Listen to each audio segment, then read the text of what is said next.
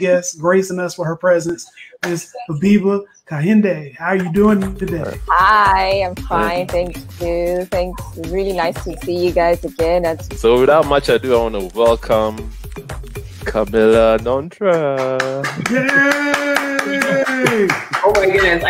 I should come to you every day when I'm feeling when I need. Correct. This is Sudan. Wow. Sudan. Believe it or not, Sudan has more pyramids than Egypt. Interesting. Begin to think in a Pan-African way, because they now see that their conditions are not just about that local space, but the condition is linked to all of the other. Hello. How you doing today? Happy New Year to you. This is the Pan-Africana Show. I'm your co-host, Fred Nontra. You're my co-host, Jesse McCoy. What's going on, everybody? We are glad another year. We're glad for God's grace, for protecting us throughout all of 2020. With all the challenges, we're still grateful that we are here today. We are alive. It's by Him we live, we move, and have our being. So, find 10 things to be grateful about in 2020. This morning, my wife was just telling me about 10 things she was grateful about in 2020. Yes, God was good to us. In spite of all that happened, let's not focus on all the negative. Let's look at all the good things He's done for us. All right. So, Jesse? Yes. This has been a very interesting week. For those of you who are watching, particularly if you're watching from outside of the United States of America, you probably are trying to figure out what just happened. Hello? You hear me? Oh, I think Fred is frozen. I think we lost you.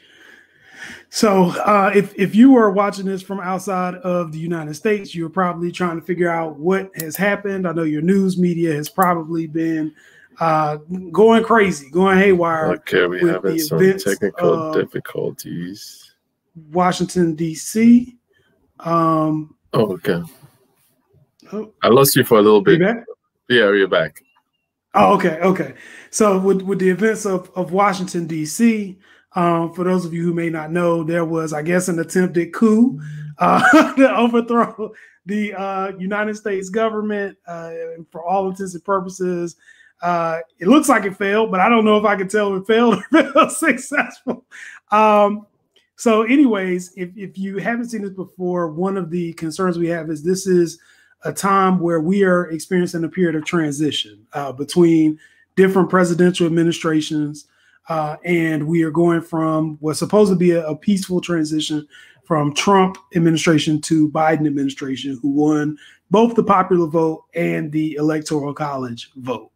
However, what we are also finding is we are dealing with a president who unfortunately is not willing to accept the election results and has basically ginned up his supporters and followers to think that something nefarious has happened with the elections process, no matter what was sent in as far as, court cases that are argued.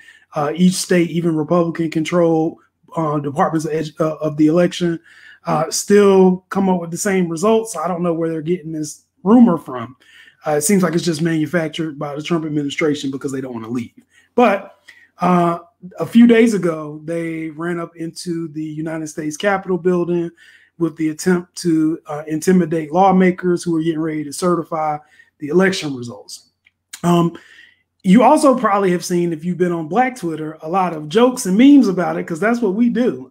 We laugh. So this is it's going to be an ongoing investigation and an ongoing crisis. But one of the things that we are happy to understand is, I think for the first time, you get to see from an international perspective that many of the things that Black people in America have been complaining about are true, right? These things are true. Racism is a big deal here. And there are people who are willing to overthrow a government in order to establish a dictatorship that they believe will allow them or embolden them to exercise their racist beliefs and understandings. Likewise, usually when you see African-American groups come out and protest like you saw over the summer, those protests are met, despite being peaceful, they're met with police resistance and violence. And what we see here is when white people were trying to overthrow the government, there was very little resistance and violence that was implemented. In fact, there's also video of several cops who were, taking pictures with the people who were coming in, or who moved barricades so people could get in. Very different response to a very volatile situation as opposed to what happened with Black people. So a lot of Black people feel validated based on what you have seen now happen in our nation's capital. We do want to send our condolences to anybody who was in the line of fire and who was trying to defend lawmakers or trying to exercise the appropriate, proper duties as police officers and got caught up in the mess. But at the same time, we also want to acknowledge some of the hypocrisy of how people who are actually, apparently laying pipe bombs at the different parties' national offices and at the Capitol building, and who brought weapons and all that stuff. It's amazing how they have been able to get so far into the seat of power when other people can't even walk down the street without having rubber bullets, pepper spray, the whole nine. So we see you. That wasn't the conversation that we had planned on for today. We thought this was going to be about the country of Kenya and you finding out everything you want to know.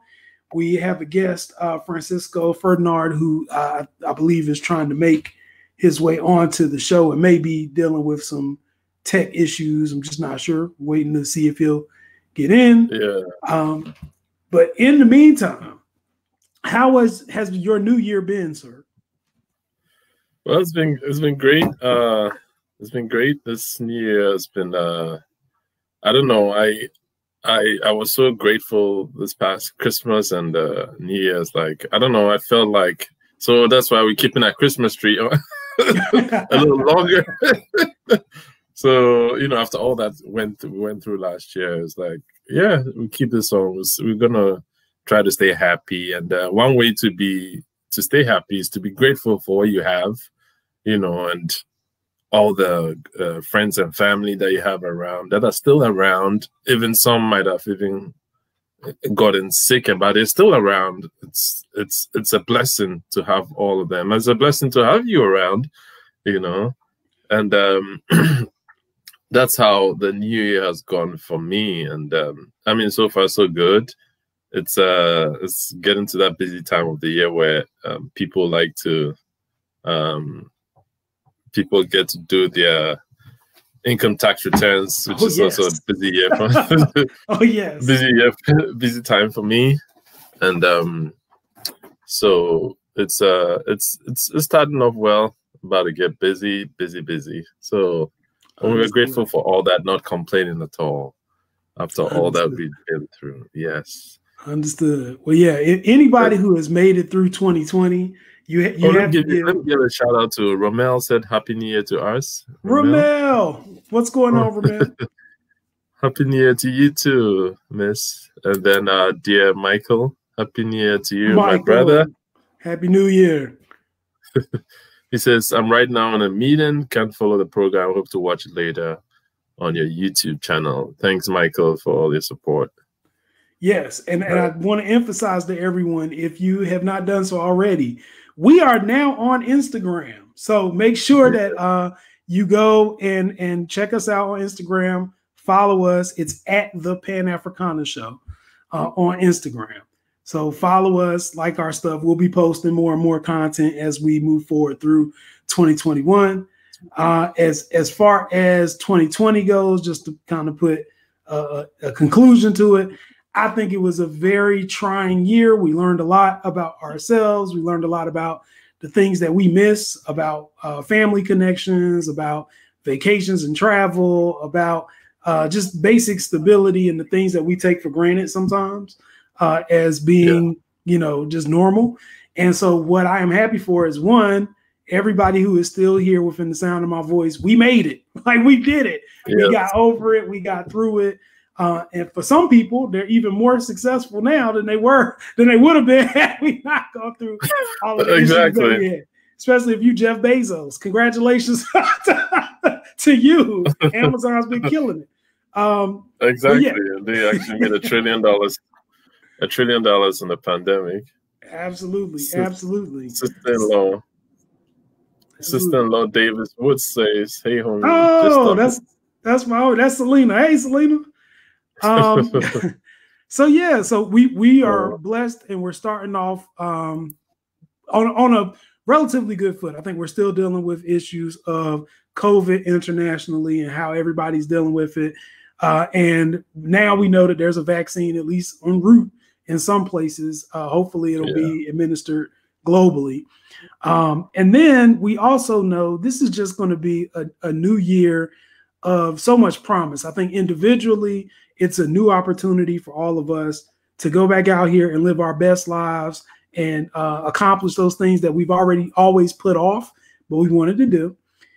It's also an opportunity for us on a global scale to continue this mission of bridging the gap between the diaspora. As you can see now, it's more important than ever, right? That we know each other, and that we talk to each other, and that we are in network and communication with one another to build bridges across. So, once the world opens back up, don't be surprised if y'all see me in your city or whatever. Don't be surprised, because I got my travel list ready to go.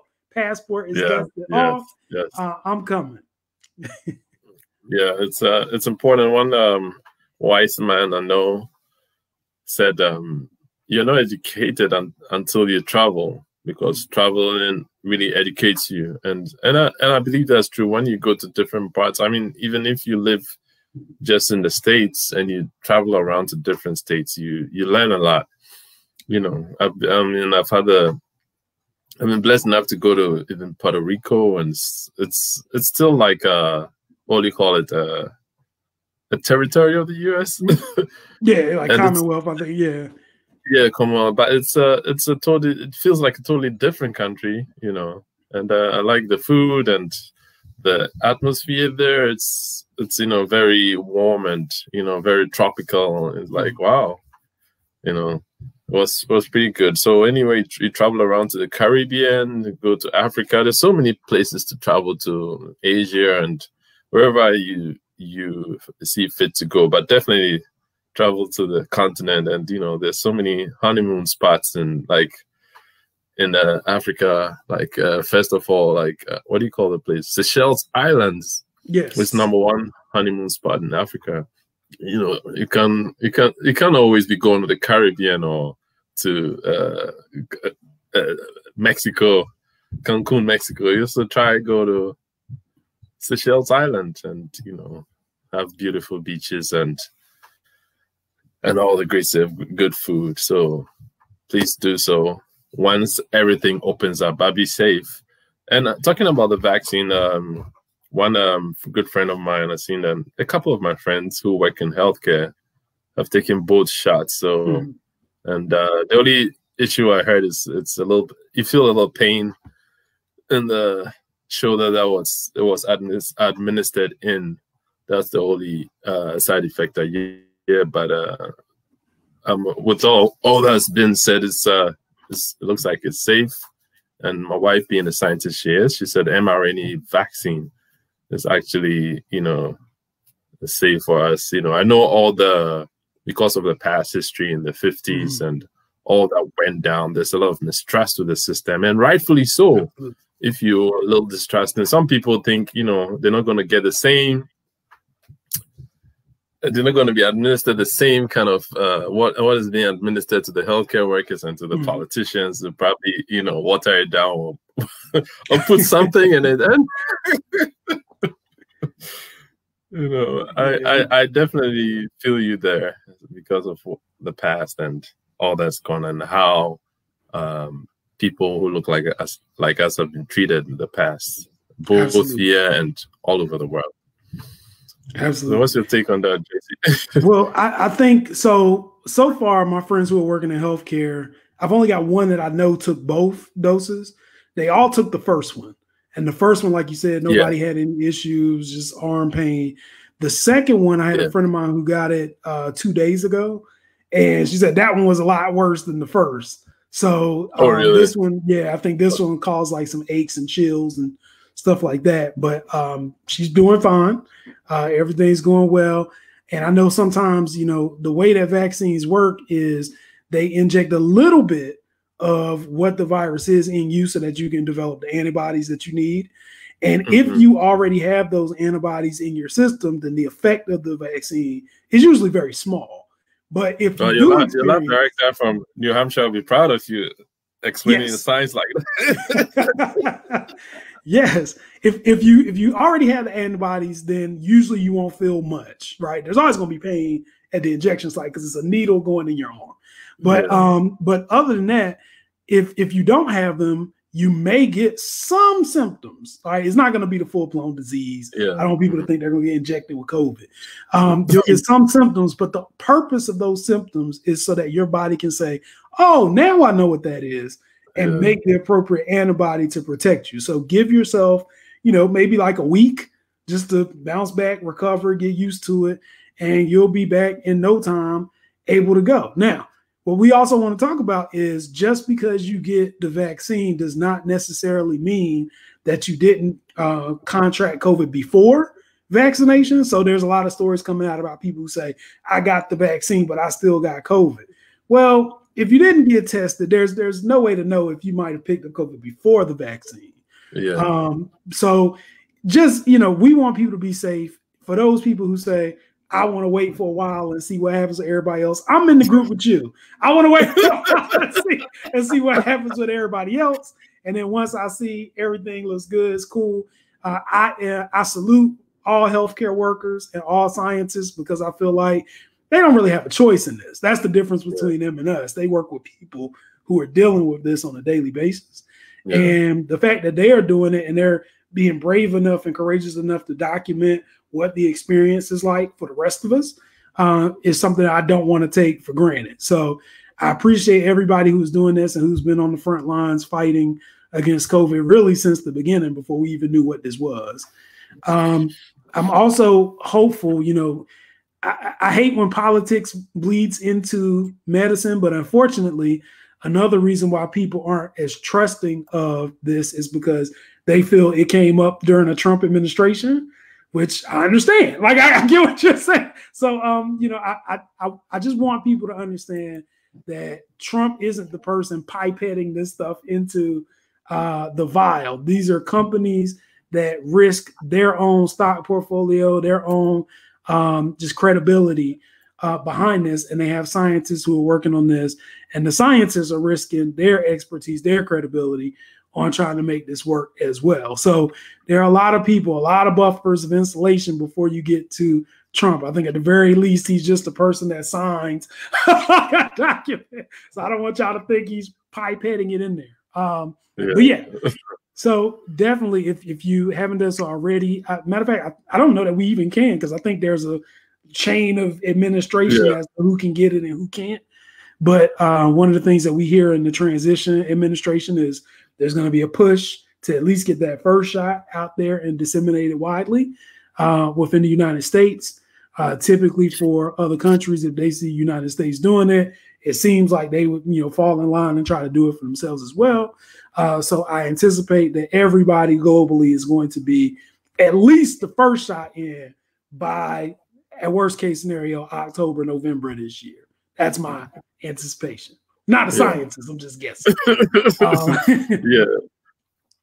so like you said, it's so the healthcare workers, the lawmakers, and then I saw the vice president and a few I think Joe Biden, I saw him, and then the vice president elect Harris also, I saw her take the shot. So healthcare workers, politicians, and then I guess everyday person. And it's going. I mean, November, December. But I know a lot of people too are trying to stay away from it. I mean, most people just don't like needles, but you know, I guess it's a necessary evil right now. Well, let me reveal this too. So I was one of the people. You know, I'm skeptical all the time because of the history. And what happened is my job made it a requirement. So if you work in academia and you work with students, especially if you're working with students, international students, they're requiring you now to get flu shots. We haven't gotten the requirement for COVID yet, for the COVID vaccine, but I'm anticipating that's going to come.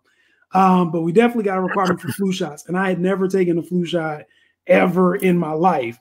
So I went through, tried to do all the exceptions that we usually do, you know, religious exceptions, everything I could go through to not have to do it.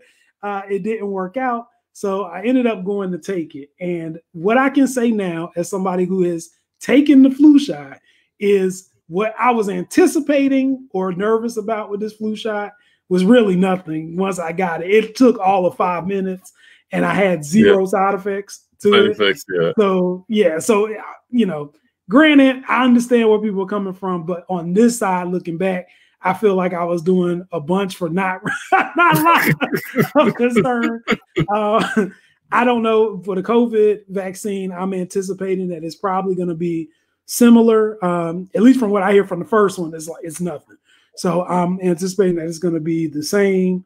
And I'm anticipating that, you know, anybody who's going to be working in a capacity where they deal with a lot of people, a lot of employers are going to consider making it mandatory. Now, we've already heard from the Biden transition team that they will not be making it mandatory. But just know, you know, what he says and what your boss says might be completely different, and you need your paycheck to pay your bills. I tried to fight that. My boss was basically like, all right, so do you want the check or not? It was like, yeah, go on ahead. Let's do it.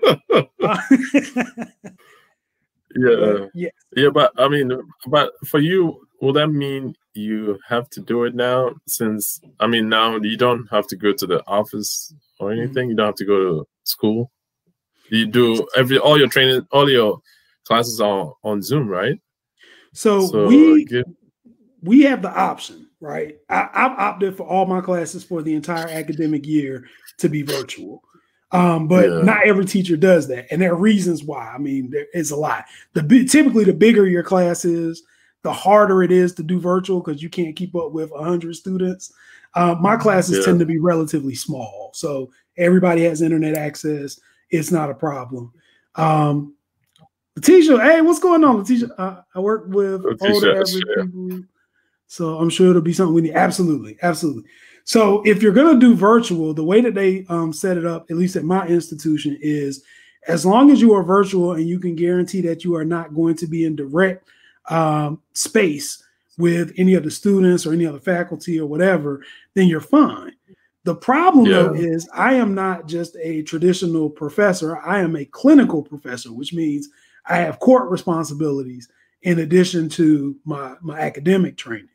So because I have court responsibilities, I have to be around people. And my court system has zero protections from they're like, so what? Suck it up and come in and deal with court with the rest of us. So that causes, you know, students who want to be in my class take cases as well. So if they're going to be out there, then we have to make sure that we've protected ourselves to the best of our ability. Mainly because I, deal with people's kids, and I don't want people's kids getting sick because they were trying to get a good grade in my class, right? So, we get the option, and the flu shot was the one thing that became compulsory if we were going to continue to operate in that manner, which I don't really have a choice in that because I have to. But with that said, I think it's a good look for everybody because the flu is, it kills people too. And the flu is one of those things where it changes quite frequently. There are different strains of the flu. They recommend that you get one annually just to make sure that you're good. I have never, as far as I know, have never gotten the flu.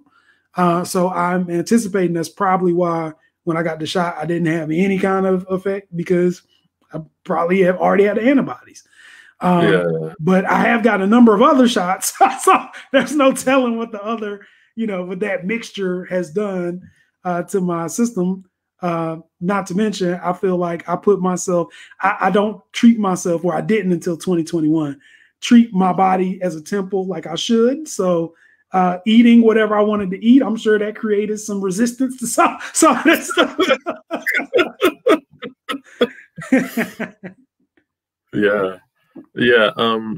yeah. So like you said, yeah, I also had my doubts about the flu shot and stuff. But one time I went for a physical, and the doctor just said, just take it. He recommended that I took it. I mean, he did not force me, but he recommended that I took it. So, and I took it, and there was nothing. And because I do know that in the past I did get a flu before in the past, yeah. And it's the same way with and even with us who come from places of infectious disease, like in Ghana. When we're growing up, we have I forget the name of it, but we have all kinds of shots. So like when we come here, they give us the skin test, the skin test for tuberculosis. And usually we have a positive response because of the antibodies we have against it. So when that happens, and the first time I came here, that happened, and they're like, "Oh, you must have tuberculosis." They're trying to force me to take the pills. I'm like, no way. I even threw it away. I'm not gonna take those shots because of where I came from. Because my chest, they did a chest X-ray, and I was clean. You know. So they call it PP something. I forget. It's been a while since I took that. But if you work in healthcare, you have to take that skin test. I don't know what I'm talking about. Where they inject something into your arm, and if there's a reaction, it means you might have it. I've heard of it. I don't think I've ever had it, but I've heard of it. Yeah. Okay, so Letitia says gas station food will boost your immune system or kill you.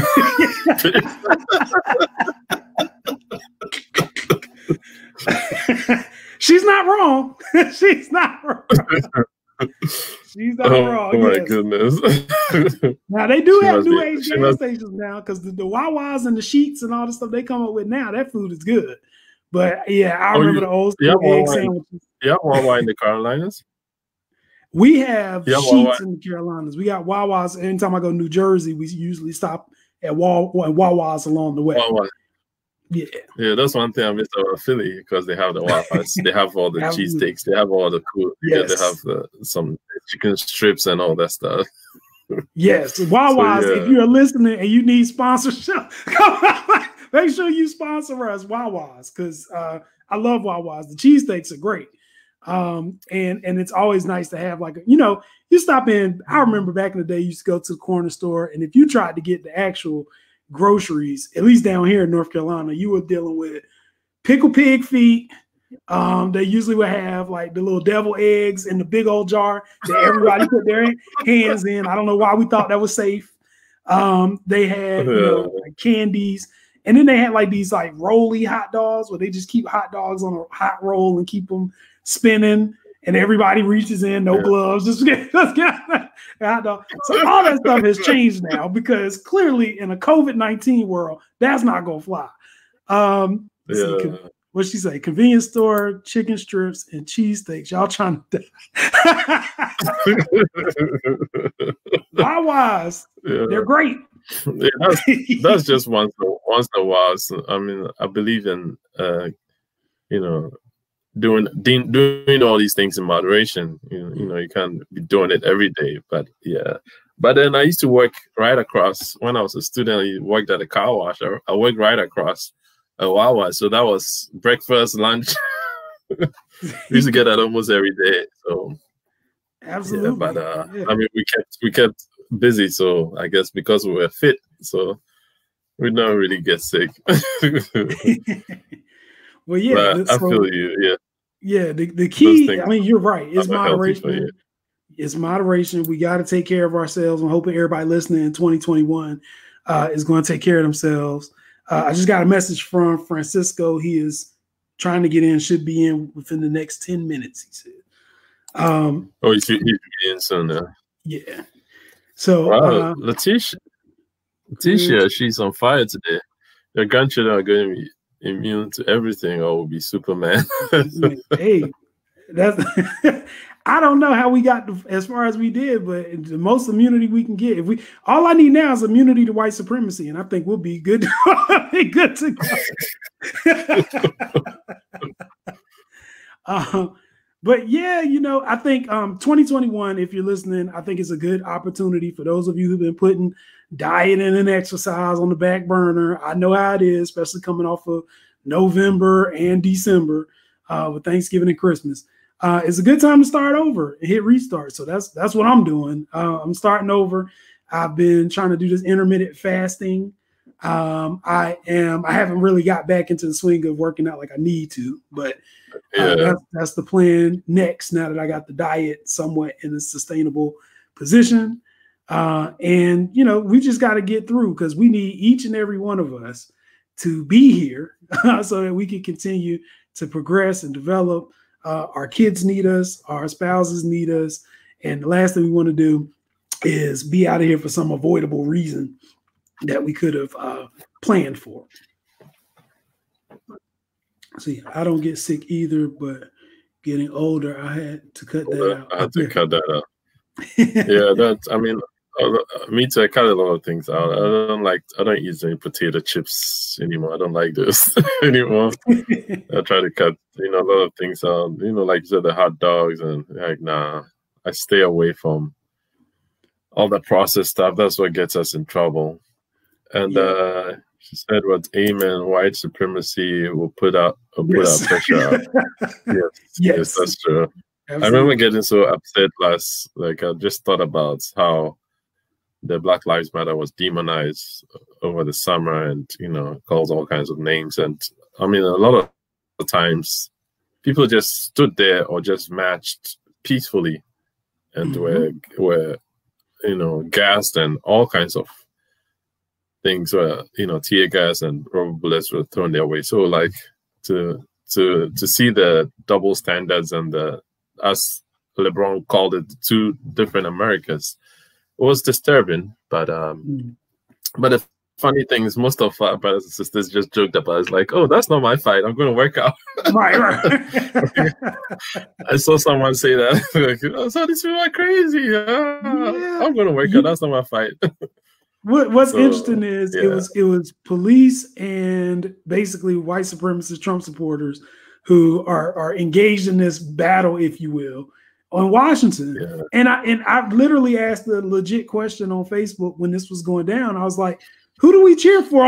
It's like who do I cheer for? Because our protests over the summer were against bad policing, and I never could cheer for a white supremacist. So what do I do? And so I just popped a bag of popcorn, sat down, watched everything, and waited on Black Twitter to come through with the memes. And they did not disappoint.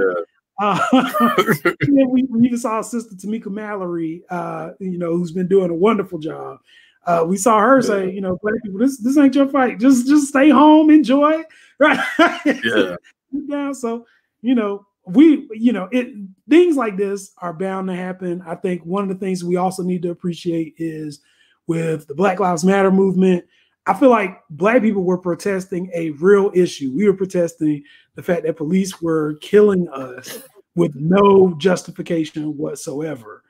And I think these people in Washington are protesting because the election didn't go their way.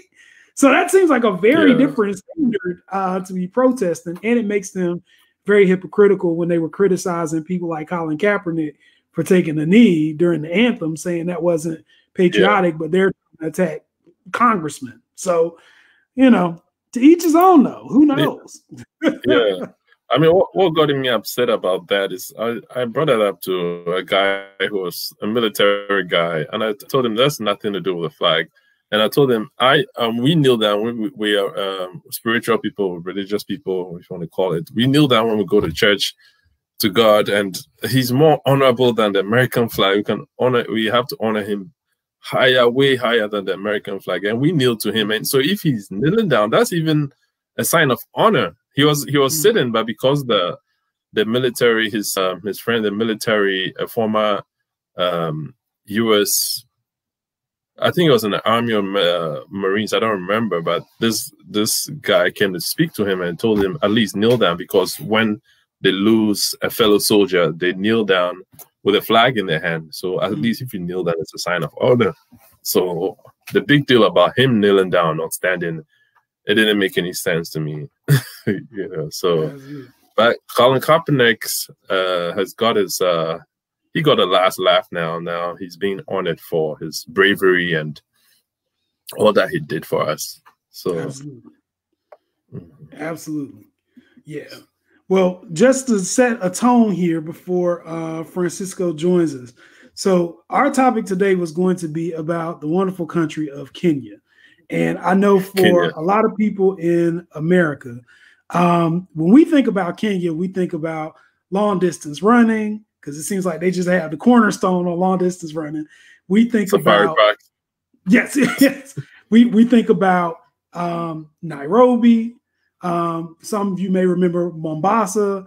I always, you know, just so y'all know, I secretly get on Google Maps every day and Google Mombasa just to see a city on the beach, just to see what it's like to be able to walk out of an office building at 5 o'clock and just be on the beach. When Periscope was jumping, I used to follow people from Mombasa just to see their life when they would come out and be on boats and enjoying life. It just looks like, you know, it just looked to me like black heaven, right? Black people on the beach, black people working, black people in boats, like going out doing all kinds of water sports. So I'm curious about that. Francisco Ferdinand, who is going to be joining us soon, is from Nairobi. And Nairobi, I used to follow people there too. They had a lot of developing markets. I don't know if it's still like that, but a lot of developing markets in the, I guess, early 2015, 2016 period. And those markets were catering to people from out of country to come in and build things like networks and energy grids and things like that, to move everything into the next century. And I followed a lot of people who were in the tech program and a lot of people who were doing even like social stuff, like setting up parties and stuff like that. So I am excited to hear from somebody who is actually has boots on the ground in Nairobi and can tell us a little bit about what the country is doing, how the country is, where the spots are for those of y'all who want to go visit, and give us a little bit of background on that. So he ran into some issues, but he is on the way, and I am excited about this. I've had, before we got into this podcast, I had Kenya as number 3 on my list. Okay. I have talked to other black people from other places, and I don't know where I'm putting Kenya now. I know Ghana's number 1. So Ghana is where I'm going first. I've got a large number of friends in South Africa who are pushing for South Africa to be higher. It wasn't high for me. So they have to put in that advocacy to really get it up there. And I'm coming from America, so the way my savings and checkings is set up, I'm not going to be able to do it all, right? I'll do what I can when I can. But Ghana is number 1, Nigeria definitely, and then I had Kenya at 3. I don't know if Francisco's going to drop something on me today that's going to say, okay, let me boost Kenya up to number 2. I don't know. Mike is going to be mad at you. Mike's going to be mad. Yeah, but that's a good order, definitely. Absolutely. Yeah, they do have great wine, but they still it's very far to get down there, and absolutely, yep. Yeah, they also have a high what do you call it? Not now. Hopefully things get better. I think they're the worst in Africa, as hard as hit with the COVID situation. So yeah, and a lot more people, and that's because most of Africa's. A lot of people got it. Most of the people who got it were asymptomatic, and thank God for the sun, for the natural vitamin D that we get. And, because I heard that's one of the, according to research, that's one of the things that hurt people is their lack of vitamin D, the vitamin D deficiency when people have the issues. So do take your vitamin D if in a cold area. I know you're not getting enough sun. You live in the northeast or the east, like like Jesse, all the way up. And take 1,000. I think it's 5,000 IU. I think of vitamin D. Make sure you take it, so you have your extra vitamin. Your immune system is fortified, against any foreign enemies. Foreign domestic enemies. Yes, we definitely need it. We definitely need it. And see, usually I get that on vacation over the summer. I go to Florida, or I go to the Caribbean, or whatever the case may be, but I haven't been able to do that. So because I haven't been able to do that, I know that I'm probably deficient because I have been in the sun.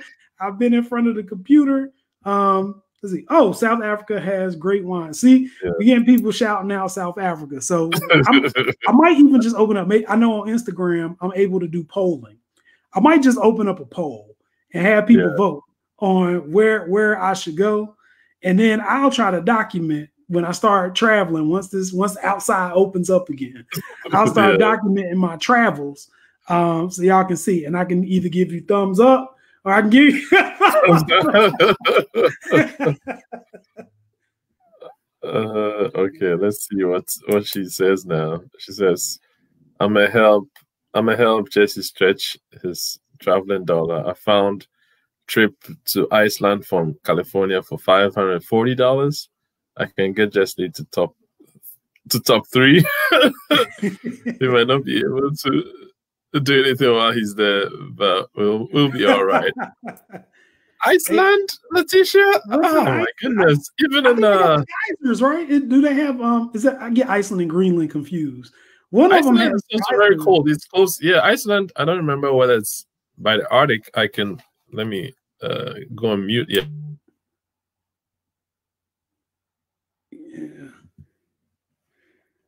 I get it confused. And then one of them has, I think it's like a black sand beach. I don't know if it's Greenland, because I know somebody who's been to one of those places. I don't know if it's Greenland or Iceland. Now, what I don't know. It's not by the Arctic, but it's really cold out there too. So okay, it's an island. Yeah, it sounded less like vacation. Greenland. Okay, she's saying Greenland is all ice, and Iceland has green parts. Green parts. Yeah. Okay, so they must have did that intentionally to confuse us. Yeah. I don't know any black people in Iceland or Greenland. I know a black person who has been to one of them. But I don't know if they have black people. So if you are black and you're from Iceland or Greenland, make sure that you follow us or hit us up on Instagram and let us know so we can have you on the show. I haven't been there. COVID converted. Yeah, I understand. Letitia, you should go visit the motherland. Yeah, yes, Seychelles, there's Ghana, there's Nigeria, there's Democratic Senegal, all kinds of cool places on the continent, and they have a lot of vacation spots, and especially Seychelles. There's also Equatorial Guinea, Sao Tome, and all those cool parts. They have all these islands, Madagascar, Mauritius, very beautiful places with unique scenery and unique wildlife. If you like wildlife, that would be a good place to go. And now we have the guest of honor in the show, Francisco Ferdinand. How you doing, man? Fine, thanks. How you doing, everyone? And we're doing well. Me over here. No problem. No problem. Well, we've been sitting here talking about different countries in Africa. We're trying to promote tourism, and I'm trying to develop my list of where I should go when outside opens back up and we can go places. Kenya was number 3 for me. Right. I wonder why we were not number 1, though. well, Ghana was number 1, but that's a bigger issue. I think Ghana. My mom used to live in there, so I wanted to go to Ghana just to kind of see what it's like. And then I had Nigeria number 2 because one of our frequent viewers, Michael, good friend of mine, is from Nigeria, and he hyped me up for egusi soup. so I'm ready to go. And then I always wanted to go to Kenya, and I'll tell you why. I told the listeners that I used to go on Google Earth, and I would look at Mombasa. It's just a city on the beach, and I would see beautiful black people on the beach in yachts and everything. And I said, this is black heaven. I've never seen anything like this. I want to go to Mombasa and live the yacht life on a boat. Right. Well, I'll give it to you. Like Mombasa is obviously one of Kenya's, delights, and even Kenyans themselves, want to go to Mombasa. It's kind of like how everyone wants to go to Florida or Miami during the spring break, because it's both a mix of culture and the spice of basically fun beach life. Because the culture, it's one of Kenya's oldest cities, if you can say that, because it was developed as a trading port, Indian Ocean, very lucrative business back in the day, obviously, of slaves and ivory from the hinterland going into, the Middle East back then. And also Zanzibar, which is, just an island off Tanzania, was where the Sultanate was. So Mombasa was this just, it was, if you could say, it was a center where the Sultanate could also operate from. And as a lucrative trading post, it definitely had its share of both business and administration capacity. But no, as time has progressed, Kenya obviously has used it as a shipping port, and it's become also a key administrative area for the coastal region. So it's definitely a go-to place, both in terms of if you want to see culture, but also if the people there are very hospitable, a mix and a blend of Arabic and Bantu culture. So that's where the origins of Swahili actually are. The language is a mix.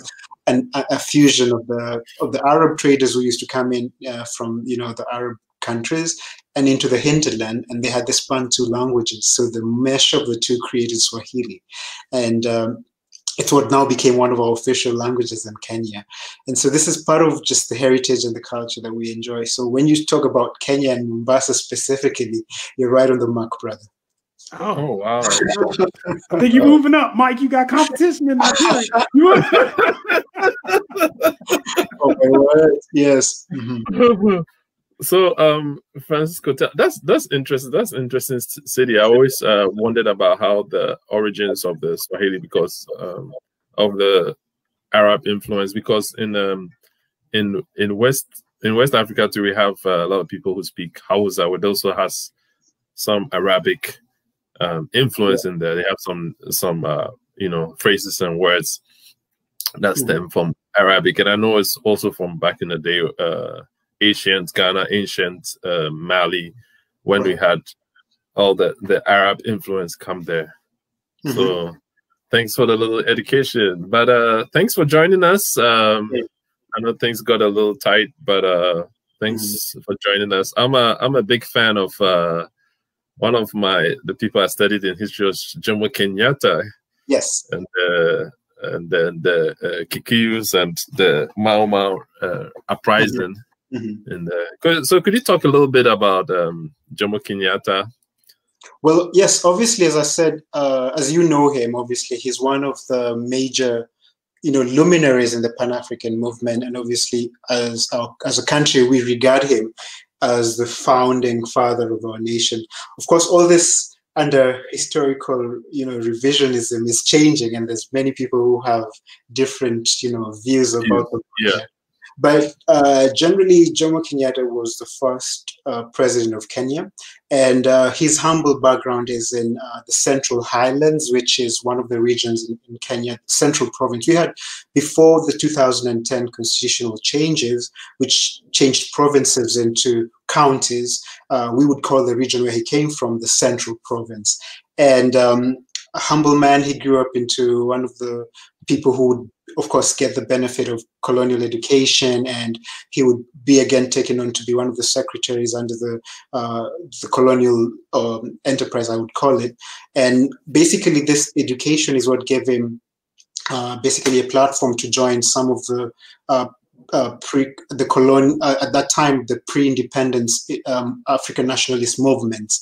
And so he was again selected by the members of then what was called the Kenya African Study Union to go to England to represent the organization in many of the forums in which the Pan-African movement had already started, agitating for more self-rule for more of the Black colonies.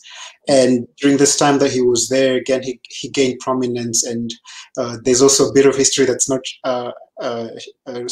shared about him, but he acted in a movie. Oh, really? I never knew that. On YouTube. And so one of the things that our founding president was like, he was actually cast on a movie during this time. But basically during this time, while he was there, he represented the views of the mainly Kikuyu, which is the ethnic tribe at that time that had suffered the brunt of colonization the most, because their land was taken in by the colonialist enterprise for farming of coffee and tea, which at that time also was the major cash crop for the colonial enterprise. And so during this time, he obviously, represents the plight of Kenyans and represents the plight of many of the other tribes and other countries in Africa that, at that time also agitating for self-rule. But as fate would have it, he again gets married to an English lady, and there's that story again. As I'm peppering up the story with the revisionist history, there's the official narrative where he was the all moral, high up, up there. We should esteem him for granting us independence. But I'm giving it raw, and that's the pleasure of being a third generation Kenyan in terms of our grandparents experienced colonialism, our parents experienced the independence, but we get to say it from both angles without, the veneer of either the colonialist narrative or the just post-independence narrative, sort of holding us back. And anyway, he comes back to Kenya, and during the same time, there's the popular uprising, the guerrilla warfare under the Mau Mau. Which basically is a result of them, the same tribe, the Kikuyu, seeing that all these diplomatic efforts were not bearing fruit, and so they take to guerrilla warfare. And at first, it's very sensational because they're going after the loyalists, the Kikuyu who wanted to be, together with the British at that time. And famous chief who was a collaborator is brutally murdered, and this casts aspersions again on all the Kikuyu who were living in the then capital city, Nairobi. Remember, Nairobi at that time was just a trading post, and because the railway, which was the initial, if I could say, the initial infrastructure that would open up the hinterland to British exploration and then further exploitation, was passing through Nairobi, and over time it became the city where the British would extend their mandate into the then British East Africa Protectorate.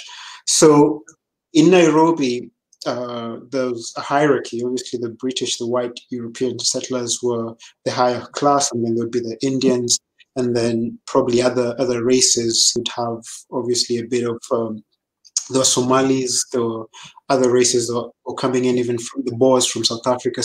And then the Africans would obviously occupy bottom tier. And so they would be like mostly Kikuyu because they were from the neighboring province that surrounded Nairobi. And so these were the first people to be suspected of being, Mau Mau, oath takers, because Mau Mau at that time, etymology of the word is still, it has many, there are many ways of looking at it. First of all, there's a Swahili version, which is, I said phonetically, it's Mzungu, that's M, Aende, A, U, Uingereza, that means the white man goes back to Europe or to England, M-A-U, and then Mwafrika, Apate, Uhuru, the African gets Uhuru, so that's Mau Mau. Kikuyu, historians would go ahead and say, there's a bit of that doesn't exactly represent what the word meant, because in Kikuyu, the oath was called Uma. So taking an Uma was the sort of signature of going into the Mau Mau. Like you'd have to take an oath to protect the land and to protect, the sanctity of what their forefathers left the Kikuyu nation. And in fact, it's very interesting when you read some of their records. They would, for example, if they were doing this guerrilla warfare and they would be in the forest, if you met you wouldn't know who's Mau Mau or who's a collaborator. So if you met each other in the forest, maybe you're a lady going to fetch firewood and to go back to your forest. So what you would do is you'd have to pick up some of the soil and actually lick it. And if the other person did the same, then you'd know, okay, he's Mau Mau and we're all safe. But if you didn't know what that meant, man, it was either a machete or an arrow straight, to your heart. So it was that text. It was that literal in terms of, you couldn't tell who was who. And some historians have almost thought of it as a civil war between the Kikuyu, from the collaborators and the loyalists being hounded by the Kikuyus who did not, appreciate the colonial enterprise and the presence of the British in their farms. Other etymologists have talked about it being the Mau Mau coming from a Kamba word, where the Kamba is another ethnic tribe, and which had also participated in some form of revolt earlier before the Mau Mau. And the word Mau means grandfather. So meaning these people were saying, like, the land belongs to our fathers or to our grandfathers. I mean, there's, as I said, there's variations to this.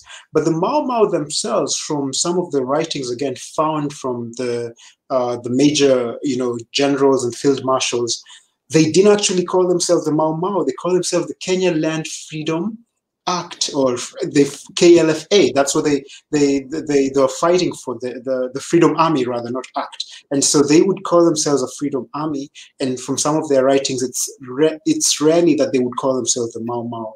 A famous general is Field Marshal Dedan Kimathi. And it's only until his capture, I think in 56, that then the movement sort of slowly died down. But before that, the British had really a hard time in catching them, because the warfare was none like they had been used to. Yeah.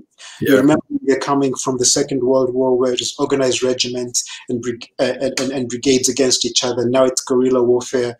It's people who, ethnically are bound by the same narrative, where, we want to get rid of the white man, and the people within the British ranks, what they would call the home guards, the loyalists, have no idea of how to get into the villages and to fish out, so to speak, the people who were helping the Mau Maus. And this would be from the little kids who would sneak out with food to the forest to give them, or who'd call out in terms of warning signals. It's, like the British were coming. And I mean, this was all done, again, in very good coordination. Or the women who would, as they're going to fetch out firewood, would go and lay some parcels of food, or, parcels of medicine, or parcels of clothes, so that these people would be warm, because the forested areas where they would hide were very cold. And it's probably until what the British did, which is called the villagealization, which was like making of protected enclaves, where all the Kikuyu would no longer live in sort of a freehold system, but live in sort of protected villages, that this supply chain was cut. And they would barricade these villages, and they would have, very strong, ramparts around the villages, so that, the Mau Mau could not sneak in and come out. And also, they changed their tactics as well, because guided by, can I say, an anthropologist who tried to understand the Kikuyu, and realized that as the British were going into the forest, because they would obviously have washed or bathed, the Mau Mau would smell them, actually, because this is a different scent. So they would be miles away by the time the first British soldiers would be getting to whatever hideouts they were in. And so they changed their tactics, and started putting on maybe animal fat, and this would disguise them and leave the Mau Mau not to be able to see them. Also, they embarked on a huge air bombing campaign, and approximately, I think, 900 bombs were dropped in the air. Wow. On a forest, the Aberdare Ranges, which was most famous for hosting this Mau Mau. Also, as well, there was some informers within the ranks, and once one of the famous generals to have been caught, and again to have released a lot of the information, he was called General China. again release a lot of the Mau Mau battle formations and strategies to the British.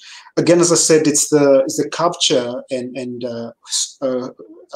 again subsequent judging and hanging of the Field Marshal Dedan Kimathi, who's considered by many as one of the liberation heroes, and his grave still remains unmarked, unfortunately, to this day. But there's a monument in one of Nairobi's central street, that's obviously Dedan Kimathi Street, that has holds this honor, and it's a timeless memento of the sacrifice he had for this country. And so it's upon his capture that sort of the movement died down. And again, we have obviously other side activities that are happening. Jomo Kenyatta at this time he's also arrested. And among the people who are arrested with him are 6 other luminaries from other communities who are heading the political movement at that time. Because at that time, the misconception was that Jomo Kenyatta was the leader of Mau Mau, but actually he wasn't. You see, so he was just straight out from Britain, and he had been given leadership of the popular political movement at that time that was leading the Kikuyus, who were more educated and had more opportunities to be in the city.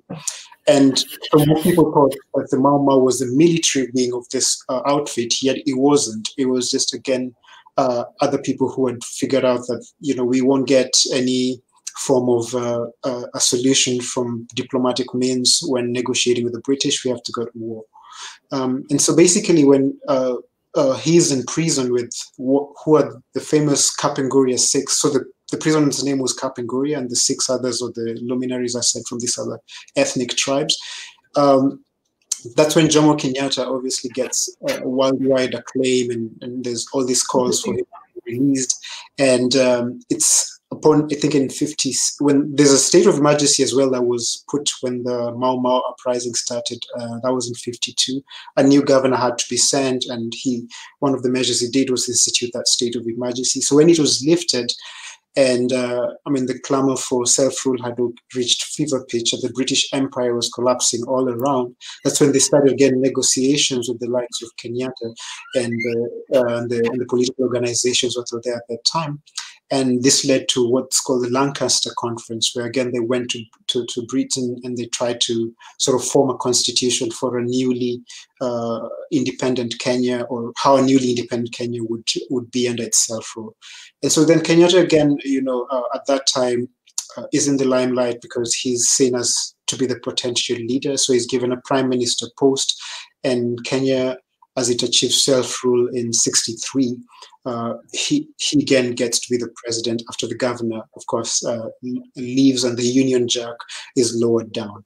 And so he becomes president, and one of the things that he does and he's credited for is extending an olive branch to the white settlers.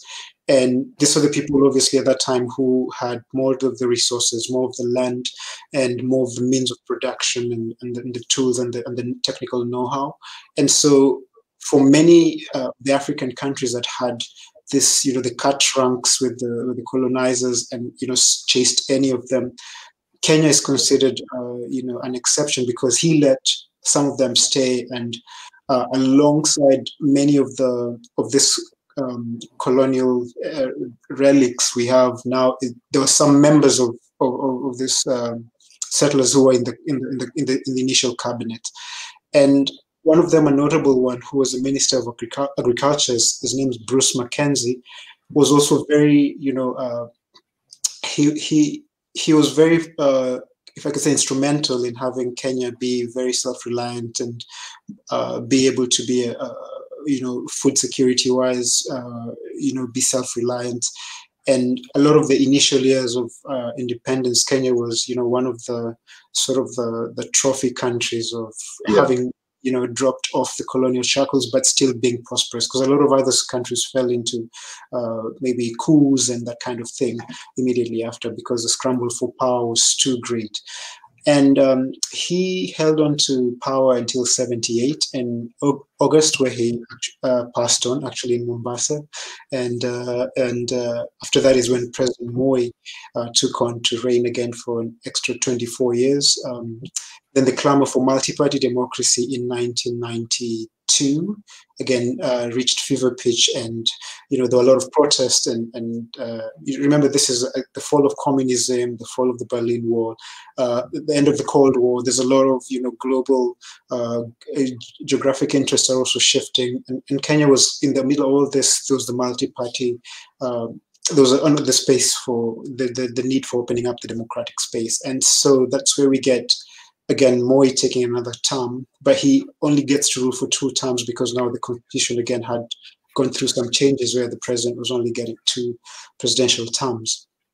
And then in 2002, we get our previous president, President Mwai Kibaki, and he's also, seen as one of Kenya's greater presidents because, again, he opened up room for reform and for democratic progress, and a lot of infrastructural developments, a lot of, great transport infrastructure, for instance, are some of his legacy projects. And he ruled again for 2 terms, and in 2013, we get the current president, Uhuru Kenyatta, and he's the son of obviously the first president, and a lot of people who I've met from other countries who knew the first Kenyatta are like, is Kenya a monarchy? And we're still asking ourselves the same question because now it's election season and people are like, and the dynasty, and it's like a rallying call of one of the other presidential contestants. So there's a dynasty versus independent let's say candidates. So it's all about the mishmash of democracy in Africa, and for a lot of people, some of them have considered Kenya's case of democracy be a unique one because obviously there's the ethnic blocks, and as I mentioned, the Kikuyu are the major and the most populous tribe. Yeah. And they end up obviously having this great swing, or the ability to determine who becomes the next leader. But then for a lot of Kenyan tribes that feel they're underrepresented, there's this need, okay, we need a different leader from the predominant Kikuyu tribe. But these are all, as I said, local politics, but we hope that the election season 2022, people will definitely vote for the right leaders. Yeah. Wow. So it's a history lesson right there. Thank you so much. And Logan from Periscope says, "This is amazing. Thank you for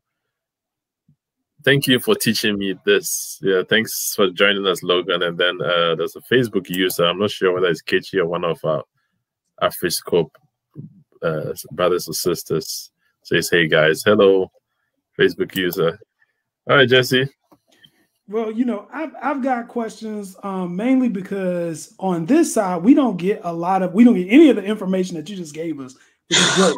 But we don't get a lot of information about Kenya in general, typically until Olympic season. So one of my favorite pastimes is I root for every Black person that I see in the Olympics, and we know that with long distance running, the person from Kenya is going to win, right? Yeah. So this is who we root for. But I'm just curious, like what makes Kenya so special when it comes to long distance running? What other sports are there that Kenyans are dominating? And what is life like, just a normal day for you? I think you're in Nairobi, right? Yeah. Yeah. What is a normal day? The thing you mentioned is long distance running, and I just have to let's just straight off the bat, let me talk about Kenya and the number of tribes there is. So there's about 43 tribes, and one of the interesting things was that we had, as I mentioned, through the colonial enterprise, we had Indians coming in to build a railway. So the Kenyan Indians are a tribe upon themselves, and this was gazetted last year by the president, who now made Kenyan Indians a tribe by themselves. So this is it was very fun news for a lot of the Indians who would, shuffle between the identity, are we Indian, are we Kenyan? Because, hey, my grandpa was here since the 1900s. I don't know anyone in Bengal or whatever. Yeah, but I speak fluent Swahili. I prefer most of the Kenyan stuff. When I go to India, I'm lost. Yeah. So they finally get this form of identity. And out of the 43, now 44 tribes, we have some of the tribes that are resident in what was previously called the Rift Valley province.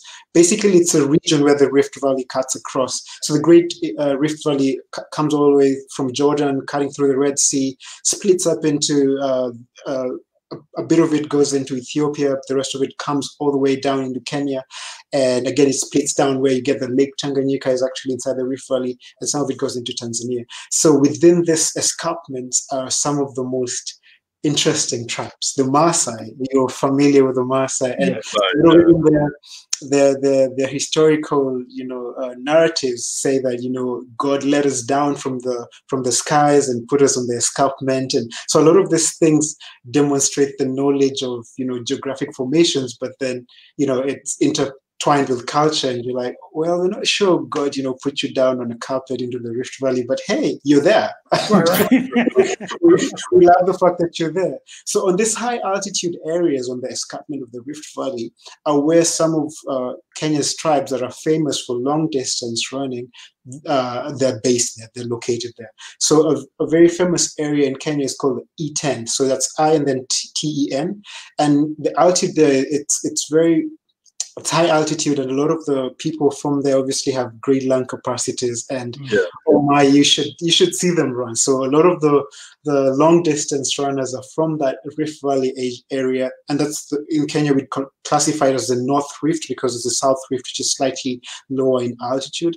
And a lot of these runners come from this area, and they have very rigorous schedules. So you get guys waking up at 4 a.m. to run about 21 kilometers, and it's very lanky guys, very determined guys, because for some of them, when you talk about track and field, you're usually thinking of someone in middle school, or some of them start running from as early as 7, and they figure out that, whoa, I'm this first, this might be my ticket out of, if it's poverty or just, some form of, whatever situation they are in.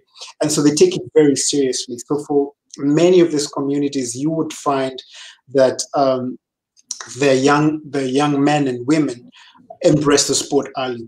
And this is not really the case for many other communities in Kenya, but as fate has it, there's other communities that have also produced phenomenal runners. So we have a famous runner who's from the central area called Samuel Wanjiru. He also broke a few records.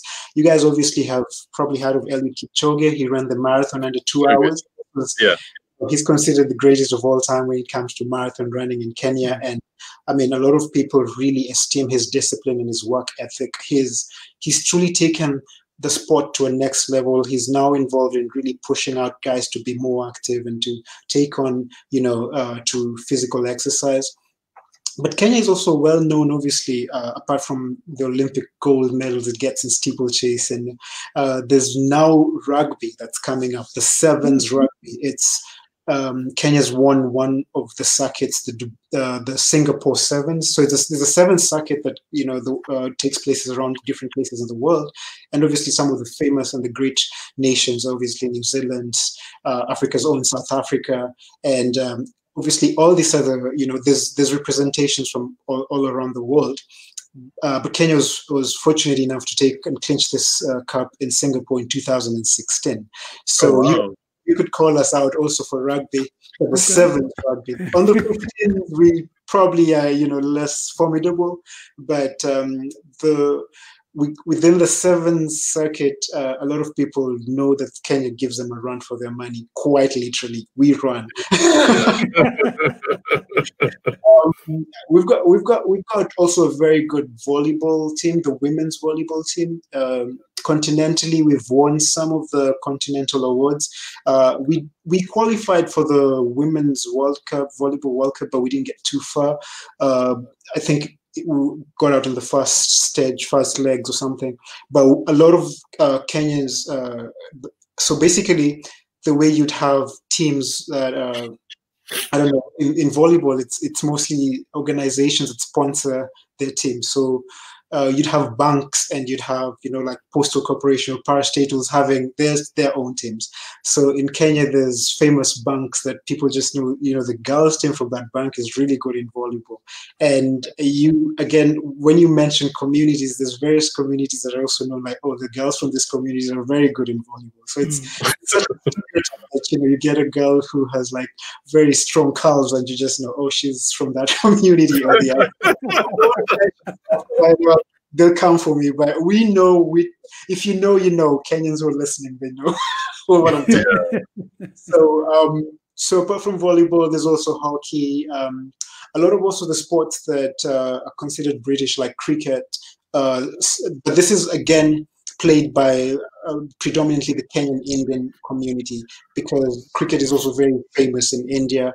But there was a time when Kenya was, again, very good in cricket in the 90s, but an infamous match-fixing scandal sort of brought the tempo down, and one of the then famous skippers of the Kenyan team was, implicated in it. He later cleared his name, but damage was already done. Yeah. Let me see, any other sports? I think, we're trying on all the other fronts, but someone said soccer, and I think we... I was going to call you out on that one. That's the only thing I can say Ghana has on Kenyans. Yeah. You do and everything. Surprisingly, I remember, and this was also shocking to us.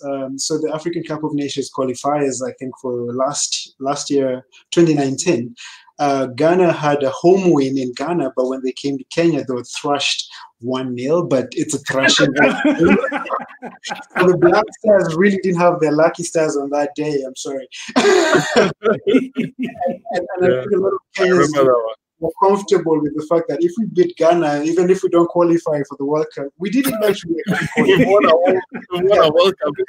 Yeah, if we don't qualify, we're good. We're good. Yeah, but the Kenyan football team, we call it the Harambee Stars. Harambee is Swahili for pull together, and then obviously the Stars. They have had their lucky streaks from time to time. They bring in foreign coaches, and sometimes there's been a hue and cry about the lack of sort of national or can I say Kenyan coaches. But this is the case again. I think in all the major teams, they have all these foreign coaches coming in, and the rugby team, for instance, had better success with the local coach than with all the foreign coaches. But I think this is not the same sort of luck that has befallen the football team. But we hope. It's always a packed stadium, obviously, when Kenya is playing. And, regardless of all the match scores, people will still leave with a smile that they came in and watched their team play. A couple of guys who've played in the Premier League also. We've got Victor Wanyama is a very famous striker. I think now he's not in the Premier League anymore.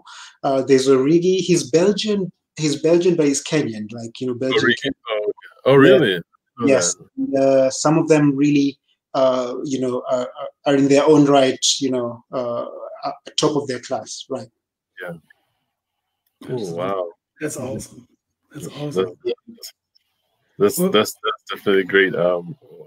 That definitely they actually doing well now. I think they should be able to qualify for the Cup of Nations. Well, it's anyone's guess. Because I think the Harambee Stars are definitely doing much better than before. So there's better hope for the future. I hope so too.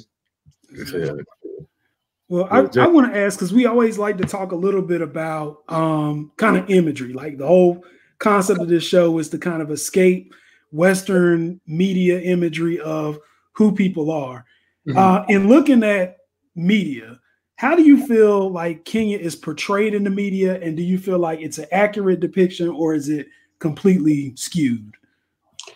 Great question. One of the few things that, Kenyans have tried to world overdue whenever they go is sort of set their own narrative. And as you've said, a lot of what you've heard about Kenya either is in regard to tourism or to sports, especially track and field. But now we're sort of rebranding ourselves as a sort of a Silicon Savannah, as the home of innovation. A lot of you know about the revolutionary mobile transfer, money transfer service, M-Pesa. And this is a Kenyan innovation that really has changed the atmosphere and the landscape of financial remittances, especially to rural folk who otherwise would have remained unbanked.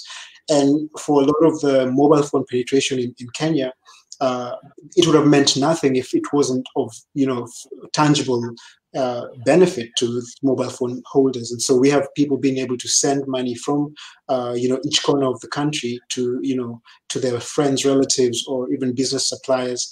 And this is one of the things that has made Kenya be a hub for investment, and a lot of investment is now pouring into tech and to solutions and innovations that would help even in sectors that hitherto were not considered lucrative. For example, like agriculture, nobody thought of solutions that would be take-based for agriculture. So we've got farmers now knowing when the rains would come, farmers now knowing when their grains are ready to for example, for irrigation or to be processed or to be harvested. And this is all Kenyan, again, technology that's developed by young guys, fresh millennials coming out of high school, and they're like, we've got something to give. And is this information getting out there? Are people in the West knowing about this? Unfortunately, no, because the challenge is we get one terrorist strike or we get one terrorist attack, and that's the news that goes out there. And as much as it's true that Kenya has really had the shorter end of the stick when it came to terrorist attack, and this is mainly because of our interventions in the Horn of Africa. So Somalia, as many of you know, has been in a state of civil strife, and Kenya had to send in some of her troops in there under the AMISOM Accord. But this, again, made us the primary target because we're neighbors to Somalia. So we've got a very porous border, and the government was in an effort to make a border a fence. And I know it sounds Trumpian, but that's what happened. And because of basically the marauding attacks from the Al-Shabaab, which is a terrorist outfit emanating from Somalia. And unfortunately, in 2013, we had the unfortunate incident where a university was attacked by some of this terrorists, and about 147 students lost their life, unfortunately. So some of this news gets out faster than all the other stuff that get. We had again last year there was a hotel which was again attacked by 3 terrorists, and we had 69 people losing their lives. This is the news that the world media would obviously first of all show. And for a lot of people who've obviously talked to me about, is Kenya safe? Are you always under, terrorist attack? I would obviously say it's as safe as Paris or as safe as any other of the world capitals, because terror, as it were, is never expected. It's a shock to the system, and whichever party is of course claiming responsibility, obviously wants to, destabilize or reduce the will of the people to whatever ends that maybe they've chosen to take. And so I would never obviously tell people that Kenya is unsafe. And to the best of my ability, I would try to bring people to Kenya and to see the beauty of Kenya. You've obviously asked me previously about, for example, our wildlife and all that.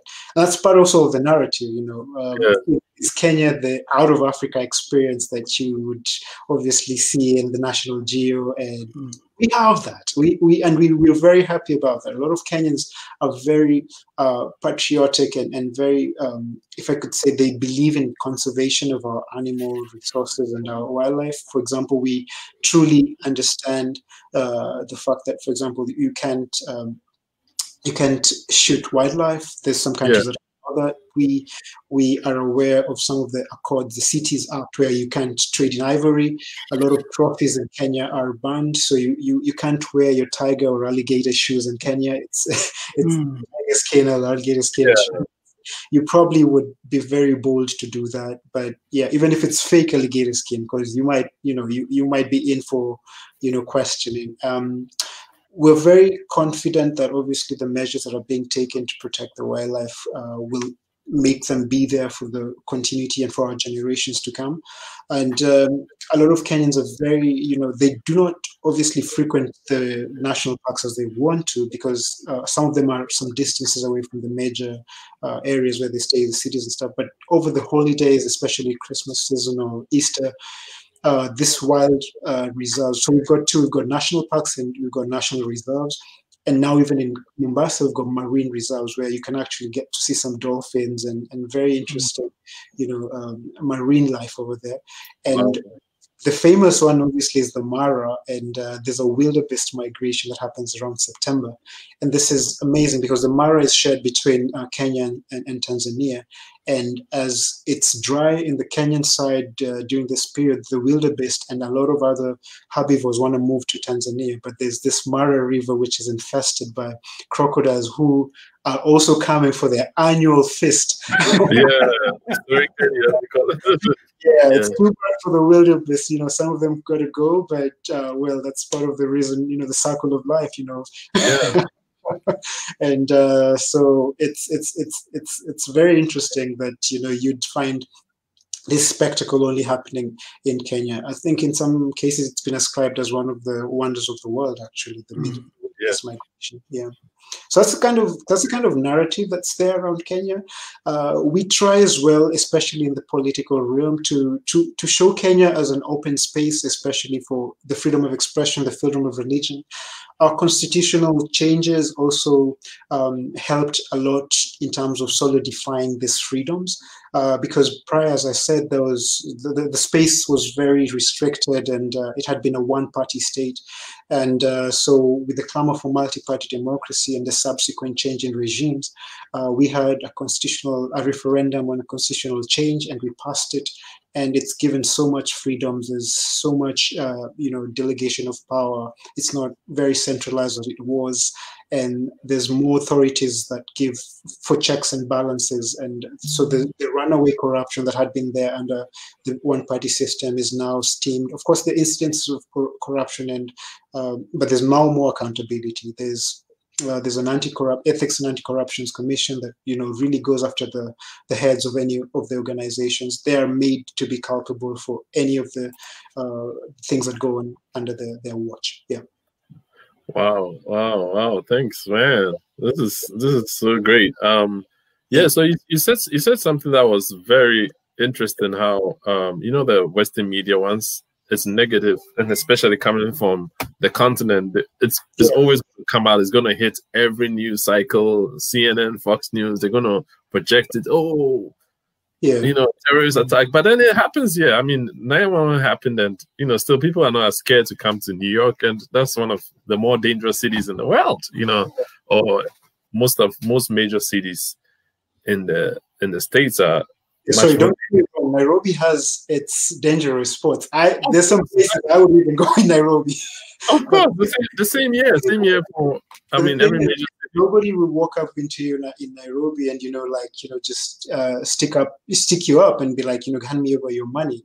If that's the idea of violence or gang violence that's projected, but the chances of you getting mugged or robbed are as same as in any other big city. That's what I was projecting. And as you said, the sensationalism that's brought out by big media, world media over an incident that happened in Africa, obviously it's all for the eyeballs. When you look at a news item about Africa, and it's not about the flies on kids' faces or people languishing in poverty, or if it's not about the dead strewn over a bomb blast, you won't stick around for longer.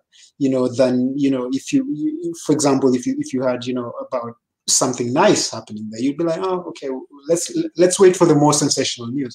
That's how Western media has again programmed of their audience. So it's partly a systemic issue rather than just that they seek to just portray this negative news. And outfits such as, for example, the BBC have been doing segments such as the BBC Africa, for instance. Yeah. And this focuses on providing maybe more of this better, if I could say, newsworthy items that have previously not been shown. Yeah, that's a good one, BBC Africa. They even have one where it's BBC in Pidgin, Pidgin English, like the one that's mostly in West Africa, like Nigeria, Ghana, Sierra Leone, Gambia. and they have the BBC Pidgin English. You should check that out, Jesse. It's pretty cool. I was watching last week. I found out I have a new channel. It's an Africa on Demand channel, and I was watching it, but I got upset because it was showing a show about a wedding with over 100 people. There were 2 Black people there, and everybody else was white. And I'm like, well, what is this? So, yeah. That's the demand for Africans. That's how much they need.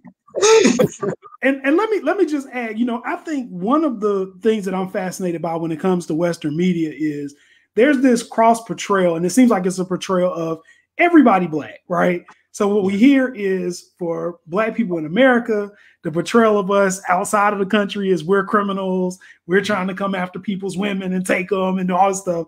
And then when we get images from the motherland, what we're getting is, there's some old white man that looks like Santa Claus that's going to go out here and for 5 cents a day save a country, right? And we know that that's not real, but somebody is catering or at least exploiting that imagery for a purpose, right?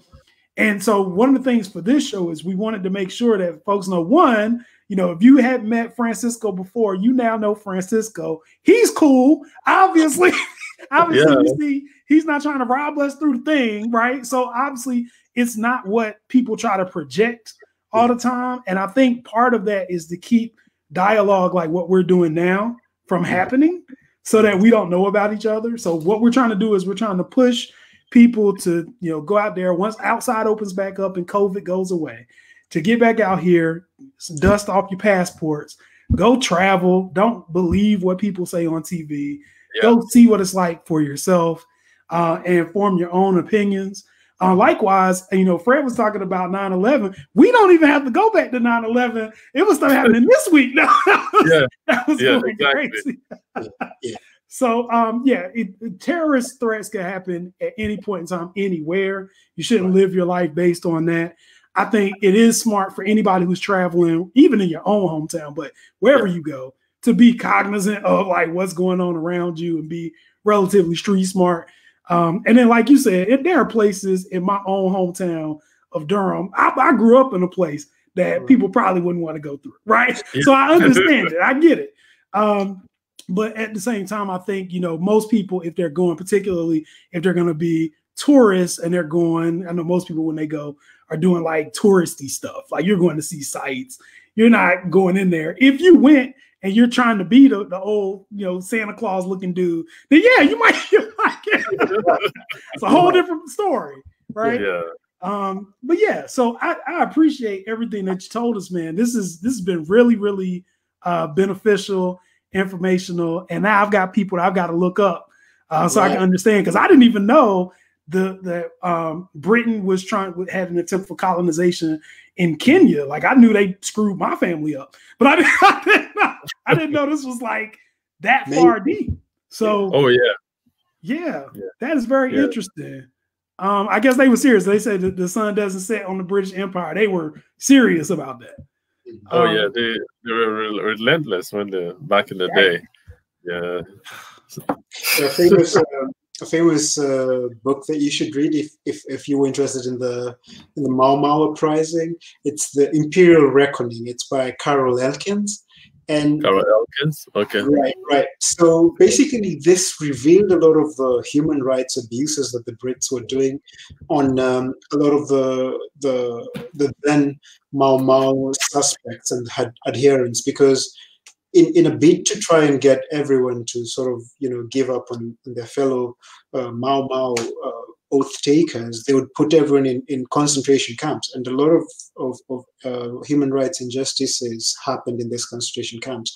And this actually led to a lot of the Mau Mau veterans being awarded a compensation in 2012, I think, or 12, one of these years, by the Brits, because this, was documented and in Britain trying to. Excuse me, Francisco, what's the name of the book again? I wanted to project it. Imperial Record. Okay, good. And obviously this led to a lot of questions about how do the British again treat many of the rebels or dissenters during their time. as colonizers in many of their colonies. So that's just maybe an additional reference for some of those who want to know more what went down. Absolutely. Well, I've written down. I've got it. Do me a little research here. Let me ask, and this is I know I'm going to take all your time up. Let me ask this. Go ahead. I'm happy to talk about. So Kenya. someone who's coming to Kenya, right? Everybody hears about Nairobi and Mombasa. Right. What should be things that they want to go see, or places where they should go? Great. Coming into Nairobi, obviously, one of the few places you should check out is obviously the Nairobi National Park. So we've got a park right there in the middle of the city. It's 45 minutes away from the city center, where you get your big five. That's your lions and your cheetahs and your rhinos, and you've got everything already within 45 minutes of landing. So you don't have to exactly go to the Mara. But if you do definitely get a chance to go to the Mara, you do that. There's obviously the cityscape. There's a lot of street food, and you should obviously walk inside Nairobi, feel the hustle, the bustle, feel the vibe of the city. We've got the various museums, and Kenya actually, for a while, was considered the cradle of mankind, because a few of the paleontological findings were by a famous researcher called Louis Leakey, and they found some of this early man's remains in part of Kenya called the Turkana region, which is up north. And there's a lot of research that led to Kenya actually having that title of the cradle of mankind. And so this is in the National Museum of Kenya. We've obviously got also other little joints and crooks that it depends on your individual preferences. But the Giraffe Maina in Kenya is one of the famous go-to places. So basically, this is a giraffe rehabilitation center for giraffes calves whose moms either died or were sick. And you have breakfast here with the giraffe peeking over your shoulder, and you can snacks. And it's quite a famous go-to place for a lot of the visitors, first-time visitors. There's the Sheldrick's Wildlife Trust, where you can also feed some of these elephant calves.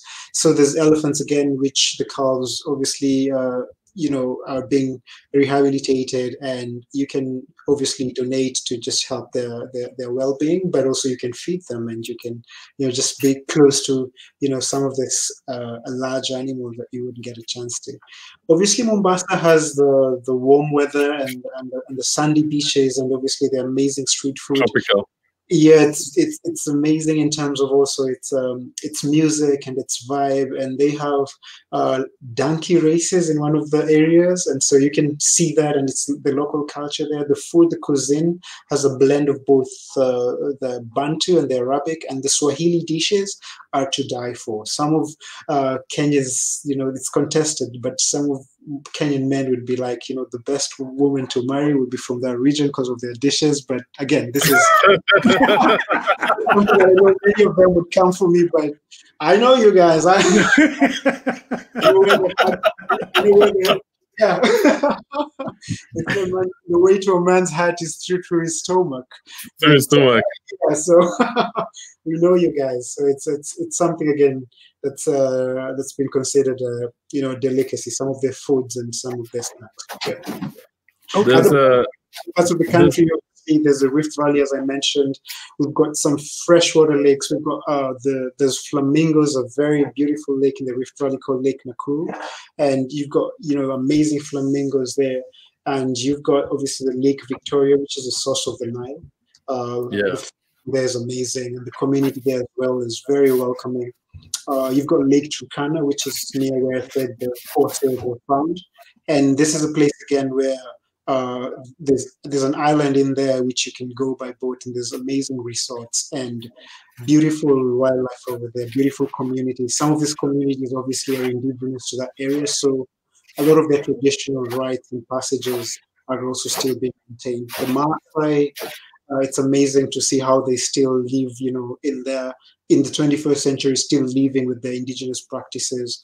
The warrior initiation ceremonies, they would invite some of the tourists to see some of how their lives are, and it's very interesting to see some of these tribes. And I mean, a lot of them are obviously embracing modernity and urbanization and leaving to go into towns. But for some of them who've retained this, it's very just fulfilling to see the traditional African culture in its natural form. Yeah. So tell me, what's the I had the privilege of living by a Ghanaian lady who had grown up in Eastern Africa, in Kenya and in Tanzania. So she used to make ugali, and I had a chance of eating. So where's the best ugali? Where can you find the best? I'm going to get you in trouble here again. In trouble because I actually come from the community that makes it. So I'm Luya, which is it's the second most populous tribe in Kenya. Luya, and okay. So the Bantu have in Kenya the tribes, the 43 tribes, either fall into what are called the Bantu, the Nilotes, or the Kushites. And so a lot of the Bantu tribes actually have maize as their staple food, and so the derivative, the maize flour or dry maize or a mixture of maize and beans form the different staple foods for the different ethnic tribes. So for my tribe, the Luya, we are very famous for loving chicken and ugali. So ugali is a mix. It's almost like a hard porridge. It's a mixture of maize flour and water, and the recipe is basically simple. Boil the water, put the flour in, and knead with all your life. So basically, so you want to make a strong, you want to knead it until it's a strong sort of cake. And for a lot of people who taste it for the first time, they feel it as a bit bland because it's basically flour and water. But for when you mix it with a good stew, chicken stew, meat stew, or just some delicious finger vegetables, we call them finger vegetables because they might be considered herbs in other regions, but in Kenya, if you mix them right, you make the right salsa to go with it, it's ultimately delicious. A lot of Kenyans also love nyama choma, which is basically barbecue. And this goes well, especially in Christmas, in the Christmas period and festive period. It goes well with ugali. So a lot of people would always look forward to having ugali with whatever meal they have. And if in my community, if you don't cook for them ugali, they'll be like, hey, we haven't eaten. We haven't eaten yet. However much you do a rice dish, you do spaghetti or pizza, they're like, where's the ugali? So we're really pushing up that narrative, man. The ugali, no ugali, no food. Like we haven't eaten yet. You haven't eaten, you don't eat ugali. Well, that's also common in Ghana, in the particular ethnic group, the Ashanti. When some of them said if they eat rice, like they haven't eaten, they have to eat some fufu before they eat. So it's definitely similar. Yeah. And then we actually have a similar one, Banku. I don't know whether you've heard of Banku. Oh my goodness, I had a chance to hide it. Yeah, it's a bit. Can I say more? Yeah, that one's the difference is that one's fermented into the To each his own. I would never question how much you love Banku, because I know if I had half as much as your culture, I would be fighting for the rights of my Banku. As I'm fighting for the rights of ugali to be recognized as my dish. So Mala Dutch says sawa mulia. So that's colloquial for right on, Luya guy. Oh, right on. Oh, okay. Yeah, he figured out that I'm sort of gassing up my community's favorite dish, and she's just playing on me. Yeah, she says, tell them the whole truth. Luya, man, don't consider rice as food. She got me at that, right? Thank you, Mala. I can't wait. I could just see my palette, my menu is going to be so big once I start traveling, because I don't know if y'all know, like our food here is very, very different. High starch. I'm in the South, so it's a lot of fried foods. That's why I was thumbs up with barbecue, because I grill all the time. But we have a lot of fried foods, a lot of stuff that's just not good for you, but it's usually dirt cheap. So that's what people eat. If you like fried chicken, if you like collard greens, macaroni and cheese, that's kind of our thing. It's good, it's tasty, but you probably won't make it long. No, I've heard about Southern hospitality and how grandmas won't let you get out of that, Thanksgiving dinner without a third plate, second plate, 50th serving. I don't know. They really want you to, get on those inches around your belly before you leave. So, kind of like what would be your case as well with a Luya mom? They would be like, no, you haven't eaten enough. When you come back from wherever, you're like, why are you so thin? And you're like, I think I gained a few pounds, but your mom will always think you're thinner anytime you go back home, and they would try to feed you off, whatever they're making twice as much. And it's story of our lives. That's awesome. Cool. That is awesome. All right, so I think we'll have to go on and on, but we've been a little overtime today. Thanks a lot, Francisco, for coming. We've been you've been a wealth of information. Thanks for the history lessons, putting Kenya on the map. That was such a great time. It's been a great time with you. So make sure this video is going to be up on YouTube later today. Make sure you subscribe, like, comment, share this video, and when you like and comment, it gives our videos a boost. So please do so. Jesse, you close us out. Yes. For those of you who have not done so already, make sure that you follow us either on Facebook or now on Instagram. So Instagram at the Pan Africana Show.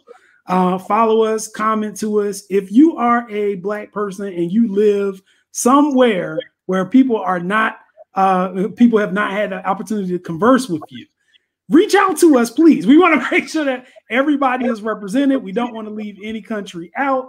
And so just reach out to us, send us a message, and I'll get in contact with you and see. Or you can do like the route that Francisco took and have somebody else dodge us and put your name up for the person to contact. I'm happy to contact anybody to get us there. We're going to be posting more and more content on the Instagram page in 2021 as we move forward. All in the hopes of, again, continuing to build bridges across the diaspora. It's been a great show. It's a great opportunity. Thank you, Francisco, for your time.